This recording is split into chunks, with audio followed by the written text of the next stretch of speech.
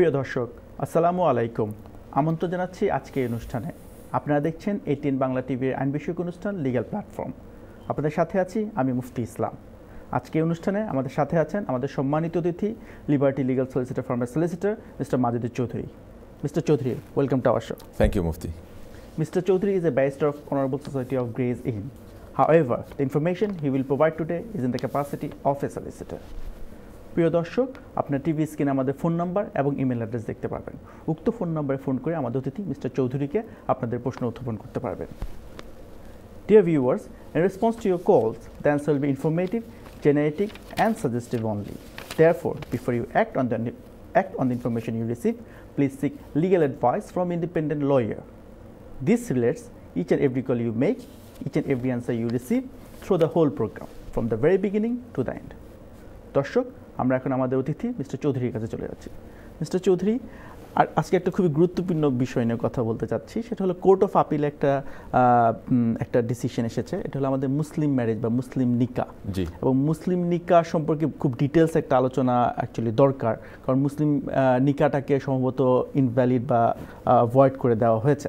তো এই ইম্প্যাক্টটা আসলে আমাদের কমিউনিটিতে অনেকভাবে ইনভলভ। এটা ইমিগ্রেশনের ক্ষেত্রে ইনভলভ, ইনহেরিটেন্স ট্যাক্সের ক্ষেত্রে ইনভলভ, ডিভোর্সের ক্ষেত্রে ইনভলভ। তো অ্যাকচুয়ালি এই ব্যাপারটা আসলে কোর্টে কি ডিসিশন আসছে এবং এটা আমাদের কমিউনিটিতে কিভাবে ইম্প্যাক্ট করবে, এই আলোচনাটা দিয়ে আপনাকে শুরু করার জন্য অনুরোধ জানাচ্ছি। ধন্যবাদ মুফতি। সত্যিকার অর্থেই আমাদের আজকের অনুষ্ঠানে এই বিষয়টা নিয়ে আলোচনার করা উচিত এবং এটা নিয়ে আমি চেষ্টা করব এটা নিয়ে বিশদভাবে আলোচনা করার জন্য। কারণ এই যে কোর্ট অফ আপিলের যে ডিসিশনটা, যে কেসটার নাম হচ্ছে নাসরিন আক্তার ভার্সাস মোহাম্মদ শাহবাজ খান কেস, সেটা হাইকোর্টে তারা দুজন পার্টি ছিলেন এবং কোর্ট অফ আপিলে অবশ্য হার ম্যাজেস্টিস অ্যাটর্নি জেনারেল পার্টি হয়ে তিনি অ্যাপিলেন্ট হয়ে এটাকে অ্যাপিল করেছেন। কারণ এখানে পুরোপুরি একটা লিগ্যাল ইস্যু, অর্থাৎ একটা জুরিসডিকশনাল ইস্যু নিয়ে এই কেসটা। এবং আপনি যেটা সঠিক বলেছেন যে গত সপ্তাহে কিন্তু কোর্ট অফ অ্যাপিল তাদের ডিসিশনটা, রায়টা হ্যান্ড ডাউন করেছেন। এবং যেখানে বটম লাইন হিসাবে আমরা এটাই বলতে পারি, রায়ের বটম লাইন হচ্ছে যে ইসলামিক নিকা যেটা এই দেশে করা হয়, যেটা কোনো দেশের কোনো আইন দ্বারা রেজিস্টার্ড না, অর্থাৎ এই দেশে যখন কোনো মুসলিম হাজব্যান্ড এবং ওয়াইফের মধ্যে যখন বিয়েটা হয়, যেটাকে আমরা নিকা বলি ইসলামিক শরিয়াতে, সেটার লিগ্যালিটি নিয়ে এখানে রায় দেওয়া হয়েছে। এবং সেখানে প্রিসাইসলি বলা হয়েছে যে এই ধরনের marriage in the I of English law invalid. তো এটার উপর অনেক বেশ একটা এক্সাইটমেন্ট তৈরি হয়েছে আমাদের কমিউনিটিতে। বিগত কয়েকদিনের মধ্যেই অনেক সোশ্যাল মিডিয়াতেও এটা নিয়ে অনেকে মন্তব্য করেছেন এবং এটা নিয়ে বিভিন্ন ধরনের কমেন্ট এসছে। তো আজকের এই অনুষ্ঠানে আমরা চেষ্টা করব আমাদের দর্শকদেরকে এই কেসের আলোকে একটু সচেতনতা এনে দেওয়ার জন্য এবং কোর্ট অফ অ্যাপিলের এই ডিসিশনটা কীভাবে ইম্প্যাক্ট ফেলে আমাদের কমিউনিটিতে সেটা নিয়ে আলোচনা আমরা করব ইনশাল্লাহ। একটা কথা শুরুতেই বলে রাখি যে এই দেশে মুসলিম ম্যারেজ যেটা, নিকা যেটা আমরা বলি, সেটার কিন্তু লিগ্যাল অ্যাকসেপ্টেবিলিটি আসলে কোনো কালেই ছিল না। যেই এরিয়াগুলোতে নিয়ে আমি আলোচনা করব বিশেষ করে, যেমন ইমিগ্রেশন যেটা আপনি উল্লেখ করলেন, divorce প্রসিডিংয়ে, financial relief under matrimonial causes act 1973 সেটাতে, বা ইনহেরিটেন্সে, অর্থাৎ যখন কোনো ইন্টেস্টেসি রুল যেটা, সেটার ক্ষেত্রে, এই চারটা এরিয়া আমি যেটা আজকে এই অনুষ্ঠানে আলোচনা করব পর্যায়ক্রমে, এই চারটা এরিয়াতে ইসলামিক নিকা যেটা, সেটার কিন্তু আসলে কোনো লিগ্যাল ইম্প্যাক্ট কোনো কালেই ছিল না।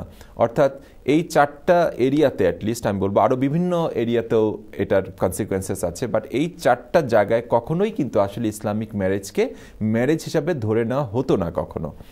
তবে এই যে কেসটা বললাম, নাসরিন আক্তার ভার্সাস মোহাম্মদ শাহবাজ খান কেস, এই কেসটা যখন, আমি এই কেসটা একটু ব্যাকগ্রাউন্ড বলাটা খুব জরুরি যাতে আমাদের দর্শকরা বোঝেন যে এই কেসটা কী নিয়ে কেস। নাসরিন আক্তার এবং মোহাম্মদ শাহবাজ খানের বিয়েটা 1998 সালের ডিসেম্বর মাসে সাউথ হলের একটা রেস্টুরেন্টে সংগঠিত হয়। সেখানে একজন মিনিস্টার অফ রিলিজিয়ন বা একজন ইমাম সাহেব পরিপূর্ণভাবে অ্যাপ্রোপ্রিয়েটলি সেই ম্যারেজটাকে সলেমনাইজ করেন এবং সেখানে প্রায় 150 জন গেস্ট ছিলেন। অর্থাৎ একটা মুসলিম ম্যারেজে এর চাইতে ভালো আর কি হতে পারে। একটা ইসলামিক শরিয়া মতে বিয়ে হয়েছে, সেখানে 150 জন গেস্ট ছিলেন, সাউথ হলের একটা রেস্টুরেন্টে সেই বিয়েটা হয়েছে। সেই বিয়েটা পরবর্তীতে নাসরিন আক্তার এবং মোহাম্মদ শাহবাজ খানের বিয়েটা পরবর্তীতে 2016 সালে তারা সেপারেটেড হয়ে যায় এবং তাদের সেই সেপারেশনের আগে তাদের চারজন সন্তান জন্মগ্রহণ করেন। তাদের এই বিয়ে থেকে 4 জন সন্তান ছিলেন, 4 চিলড্রেন। 2016 সালে তারা যখন সেপারেটেড হয়ে যান, হয়ে গিয়ে নাসরিন আক্তার পিটিশনার হয়ে ফ্যামিলি কোর্টে একটা ডিভোর্স প্রসিডিংয়ের শুরু করেন পিটিশনার হয়ে। তখন তার হাজব্যান্ড মোহাম্মদ শাহবাজ খান সেটাকে ডিফেন্ড করেন, এই কথা বলে ডিফেন্ড করেন যে আমাদের এই বিয়েটা রেজিস্টার্ড ম্যারেজ না, তাদের বিয়েটা কিন্তু রেজিস্টার্ড হয়নি according to the law of England and Wales. তখন মোহাম্মদ শাহবাজ খান এটাকে চ্যালেঞ্জ করেন যে এই ডিভোর্স প্রসিডিং কোর্ট নিতে পারে না, কারণ কোর্টের কোনো জুরিসডিকশন নেই এরকম একটা ম্যারেজের ডিভোর্স প্রসিডিং শুরু করার জন্য, যেহেতু এই বিয়েটা রেজিস্টার্ড ম্যারেজ নয়। যেহেতু জুরিসডিকশন নিয়ে প্রশ্ন ওঠে, তখন ফ্যামিলি কোর্ট, যে কোর্টে আমরা সাধারণত ডিভোর্স পিটিশন সাবমিট করি, সেই কোর্ট তখন সেটাকে আপনার পাঠিয়ে দেয় হাইকোর্টের ফ্যামিলি ডিভিশন, যেটা হাই হলবর্নের যে কোর্টের বিল্ডিংটা আছে, হাইকোর্টের ফ্যামিলি ডিভিশন কোর্টে পাঠিয়ে দেয় এবং হাইকোর্টকে রিকোয়েস্ট করা হয় যে এটার জুরিসডিকশনাল ইস্যু নিয়ে এটা যেন একটা রুলিং দেয় হাইকোর্ট তখন এটার একটা ফুল ট্রায়াল অ্যারেঞ্জ করে এবং সেই ট্রায়ালে উভয় পক্ষ আসেন এবং ইন্টারেস্টেড পার্টি হিসেবে সাউথ হল ব্ল্যাক সিস্টার্স একটা অ্যাসোসিয়েশন আছে, তারাও ইন্টারেস্টেড পার্টি হিসাবে এখানে আসেন। সেটা একটা ফুল ফ্লেজেড একটা ট্রায়াল হয় এবং সেই ট্রায়ালে মিস্টার জাস্টিস উইলিয়ামস একটা জাজমেন্ট দেন 2018 সালে।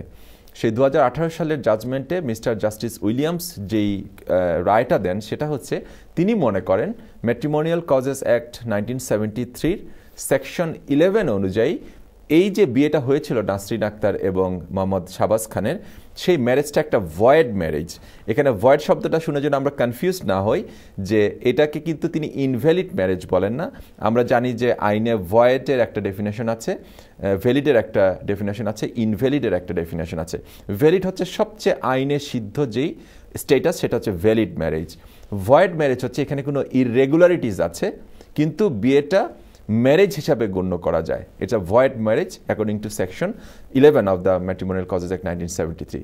সো জাস্টিস উইলিয়ামস বলেছেন যে এই ম্যারেজটা যেভাবে সলেমনাইজ হয়েছে, হ্যাঁ সেটাকে শুধু রেজিস্ট্রেশন করা হয়নি according to the marriage registration act, কিন্তু এই বিয়েটা যেভাবে সলেমনাইজ হয়েছে এবং এই ম্যারেজে যা যা ইনগ্রেডিয়েন্টস আমরা দেখতে পাচ্ছি, তাতে করে এটাকে ভয়েড ম্যারেজ বলা যায় according to section 11 of the matrimonial causes act 1973। এবং সেই কারণেই এই ম্যারেজটা ক্লেম করতে পারে for the nullity of marriage. So এই ম্যারেজটা ডিভোর্স প্রসিডিংয়ের জন্য ওয়ার্থ ম্যারেজ, এটা হচ্ছে জাস্টিস উইলিয়ামসের ডিসিশন ছিল। তখন এই কেসটাকে উপরের কোর্টে অর্থাৎ কোর্ট অফ অ্যাপিলে নিয়ে যাওয়া হয় এবং সেখানে হার ম্যাজিস্ট্রেটস অ্যাটর্নি জেনারেল যিনি, তিনি এটার অ্যাপিলেন্ট হয়ে এটার জন্য একটা কোর্ট অফ অ্যাপিলের কাছ থেকে রুলিং চান, যে কারণ এটার যদি হাইকোর্টের এই রুলিং যেটা মিস্টার জাস্টিস উইলিয়ামস যেটা দিয়েছেন সেটা যদি ওভাররুল না করা হয়, যদি না করা হতো, তাহলে কিন্তু সমস্ত ইসলামিক ম্যারেজ যেগুলো সেগুলোকে কিন্তু ডিভোর্স প্রসিডিংসের আওতায় নিতে কোর্ট বাধ্য থাকতো।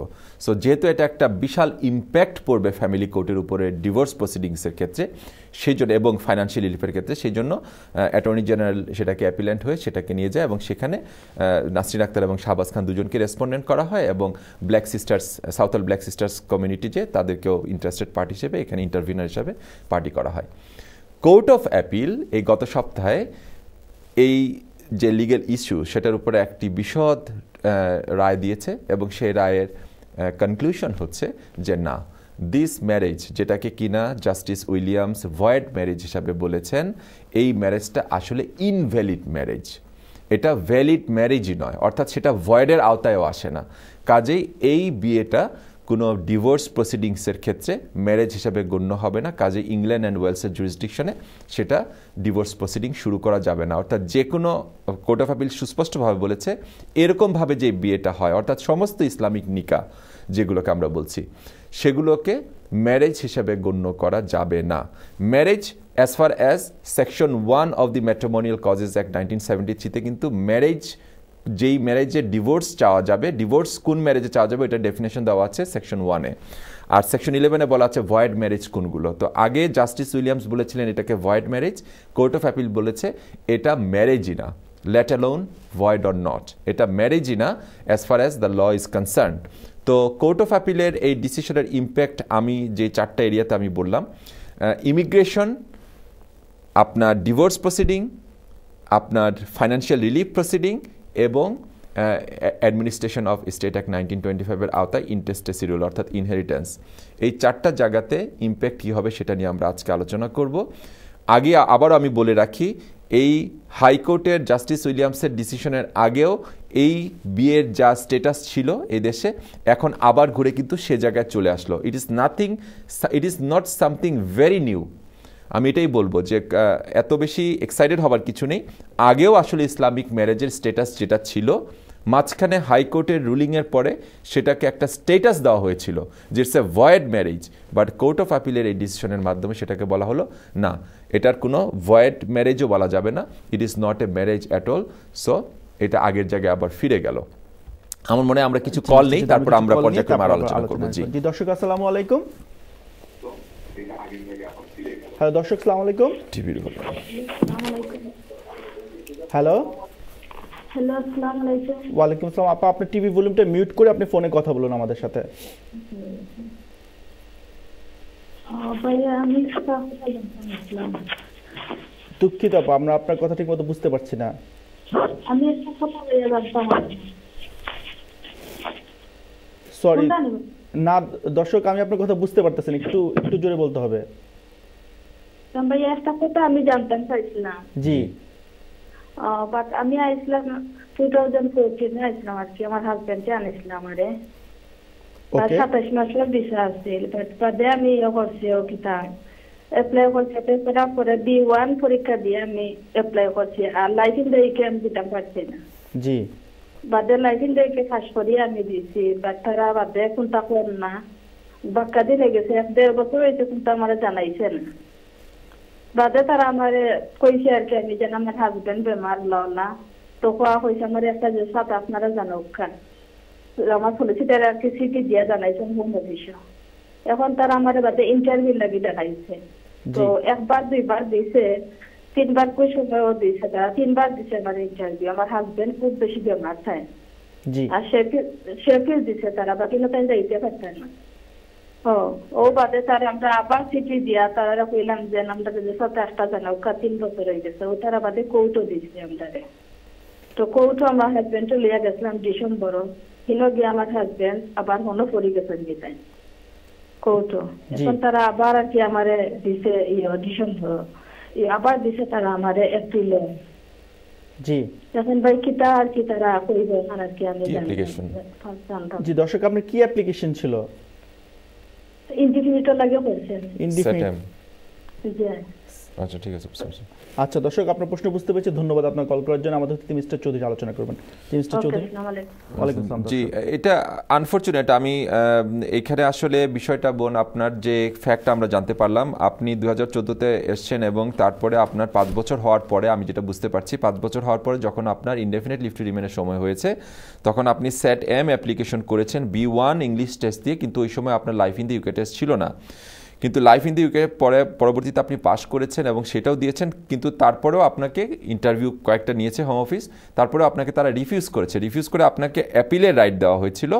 আপনি অ্যাপিলে গিয়েছেন। অ্যাপিল আপনাকে কী কারণে রিফিউজ করেছে আপনি বলেননি, তবে সেটা জেনেও আমাদের খুব একটা লাভ হবে না আপনার প্রশ্নের উত্তর দেওয়ার ক্ষেত্রে।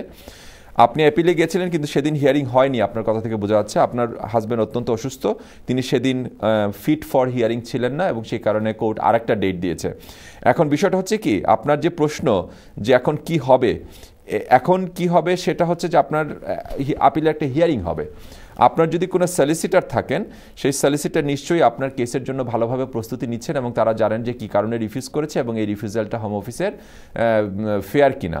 যদি ফেয়ার না হয়, তারা নিশ্চয়ই সেভাবে গ্রাউন্ডস দিয়ে অ্যাপিল করেছেন, তারা নিশ্চয়ই ব্যারিস্টার পাঠাবেন অথবা তাদের সলিসিটার ফার্ম থেকে কাউকে পাঠাবেন। আগামী হিয়ারিংয়ে সুন্দরভাবে উপস্থাপন করা হবে। আপিলের হিয়ারিংয়ে আপনারা দুজন সাক্ষী দিবেন, আপনি এবং আপনার হাজব্যান্ড সাক্ষী দিবেন আপিলে। সেখানে আপনাদের যদি কেস সুন্দরভাবে উপস্থাপন করা হয়, তাহলে ইনশাআল্লাহ আপনাদের আপিল অ্যালাউ করা হবে। আর যদি আপনাদের কেস সুন্দরভাবে উপস্থাপন করা না হয়, অথবা যদি হোম অফিসের ডিসিশন যেটা রিফিউজ করেছে সেটা যদি জাস্টিফাইবল একটা ডিসিশন হয়, কোর্ট যদি মনে করে ওদের ডিসিশনটা রিফিউজ করাটা ফেয়ার এবং ন্যায়সঙ্গত, রিজনেবল, তাহলে হয়তো আপনাদের আপিলটা ডিসমিস করে দেবে। তবে আপনার এখানে হিউম্যান রাইটস গ্রাউন্ড আমি অত্যন্ত স্ট্রং দেখতে পাচ্ছি। আপনার হাজব্যান্ড অসুস্থ, আপনার হাজব্যান্ড এই দেশে একজন ব্রিটিশ সিটিজেন, আপনাকে তার দরকার এই দেশে। সো আমি দোয়া করি এবং আশা করি আপনাদের আপিলটা অ্যালাউ হবে। আপনাকে যেটা মেক শিওর করতে হবে সেটা হচ্ছে, বা আপনি যেটা একটু খেয়াল রাখবেন, আপনার এই আপিলটা যেন খুব সুন্দরভাবে উপস্থাপন করা হয় কোর্টে। এই উপস্থাপনার ক্ষেত্রে লয়ারের দিক থেকে, ডকুমেন্টের দিক থেকে কোনো ধরনের কোনো কমতি যেন না থাকে, কারণ এই কোর্টে যদি আপনি জিততে না পারেন তাহলে উপরের কোর্টে গিয়ে জিতাও আপনার জন্য অনেক কঠিন হয়ে যাবে। কাজে আপনি আপনার এই হিয়ারিংয়ের জন্য যত্নশীল হবেন, যা যা প্রয়োজন কাগজের দিক থেকে, লয়ারের দিক থেকে, ব্যারিস্টার নিতে হলে ব্যারিস্টার নেওয়া, সব কিছু মিলে খুব সুন্দরভাবে কেসটাকে যেন উপস্থাপন করা হয়। ধন্যবাদ মিস্টার চৌধুরী খুব সুন্দর ব্যাখ্যা করার জন্য। দর্শক, আমাদের অনুষ্ঠানগুলো ইউটিউবে আপলোড করে থাকি। ইউটিউবের সার্চ অপশনে যে লিগ্যাল প্ল্যাটফর্ম লিখে সার্চ করলে আপনারা আমাদের পুরনো অনুষ্ঠানগুলো দেখতে পারবেন।